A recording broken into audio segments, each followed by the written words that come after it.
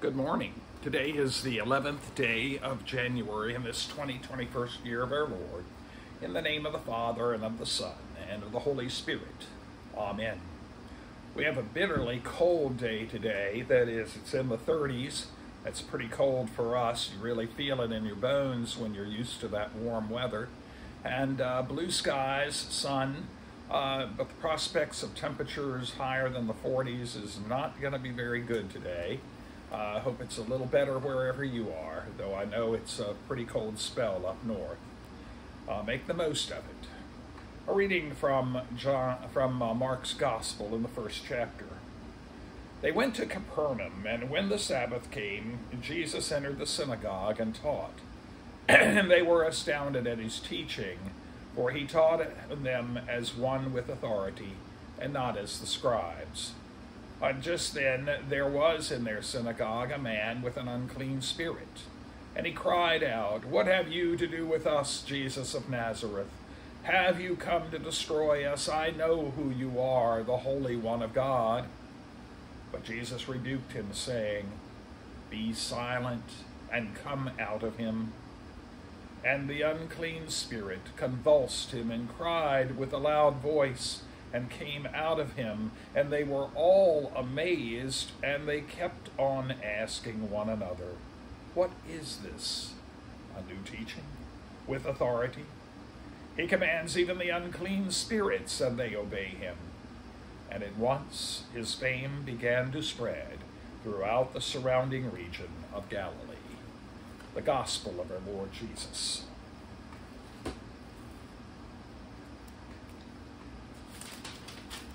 A reading from Discipline and Discovery by Albert Edward Day. Nothing will help us more to make of these disciplines what they ought to be than a continuing remembrance of Jesus. He was the most wisely disciplined person in history.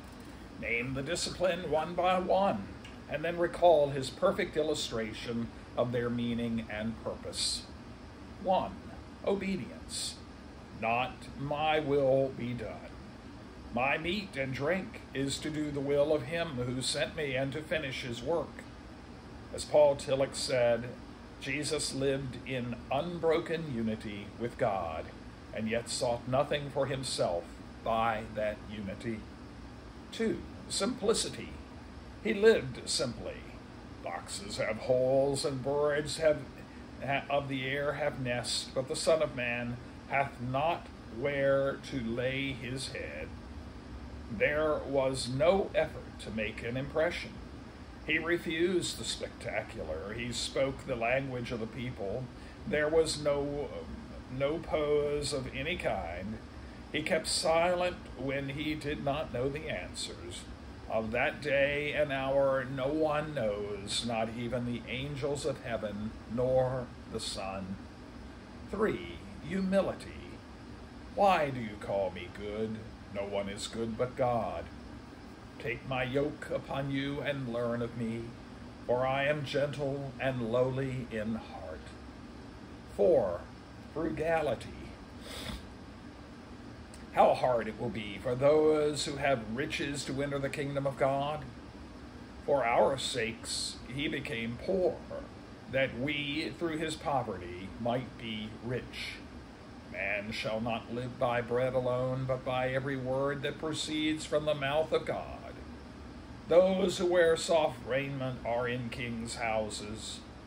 Frugal in food, he fasted long days in the wilderness. Frugal in sleep, he spent whole nights in prayer alone with God. Frugal in personal relationships, he loved people with God alone. He loved people, but could get along without them if his truth offended them. Will ye also go away?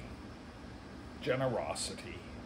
He gave everything to God, everything, his days and nights, his dreams and deeds, his labors, and his life itself were God's. He gave himself without stint to people, sharing with them his truth, ministering to their souls, healing their sickness, listening to their questions. for many were coming and going, and there was no leisure even to eat. He had compassion on them, because they were like sheep without a shepherd. Truthfulness. Even his enemies had to say, "We know that you are true. You do not regard the position of men, but teach the way of God." Deceit, evasion, double talk, ambiguity, exaggeration, flattery, guile never appeared in his life, even when, by common strategy, they promised advantage to his selfless cause. Purity, not even a look in the direction of evil, no mixed motives, no service adulated by sly self-interest, nothing that did not fit the concept of God-likeness. He not only said, "Blessed are the pure of heart," he was that. Charity. Paul's deathless portrayal of charity had Jesus as its model. Every quality of life that good usage names charity was Christ in abundance. Gentleness, graciousness, quick forgiveness, bountifulness, courtesy, self-sacrifice, universal goodwill, channeling God's love toward all people. Of all this, Jesus was the perfect incarnation. Nor were all these superlative qualities of life sheer native endowment. They were his because God was in him. But God was in him because he did what the rest of us must do. By dedication and discipline, keep one's life open to God. And let us pray. Lord, as the author suggests, help us, as your Christ did, to be open to you, to be open to your calling to us into service, to be open to doing your will and not our own, to be open to being generous with the gifts you have blessed us with, to be open to the fullness of your grace that gives us hope for the living of this day and each and every day until we are at last brought to your side. I thank you, O Lord, for this day. And though it be cold, it is a day, a gift indeed, for us to have our life and being.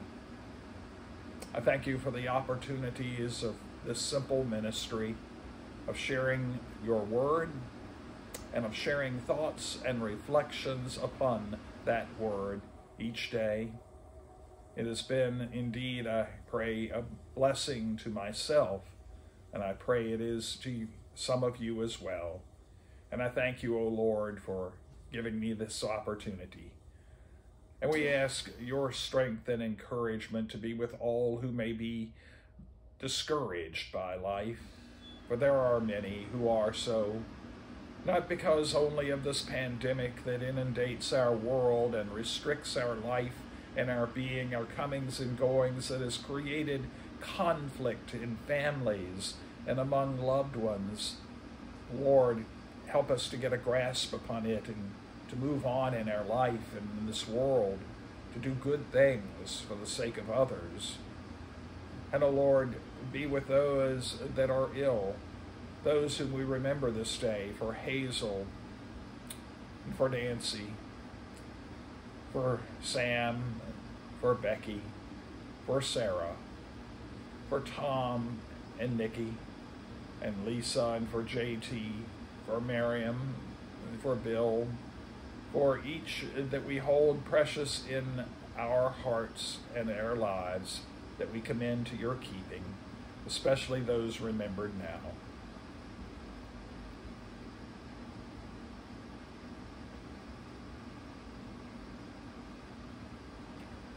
For into your hands, O Lord, we commend all for whom we pray, trusting in your mercy, through your Son, Jesus, who taught us to pray together. Our Father, who art in heaven, hallowed be thy name. Thy kingdom come, thy will be done, on earth as it is in heaven. Give us this day our daily bread, and forgive us our trespasses, as we forgive those who trespass against us.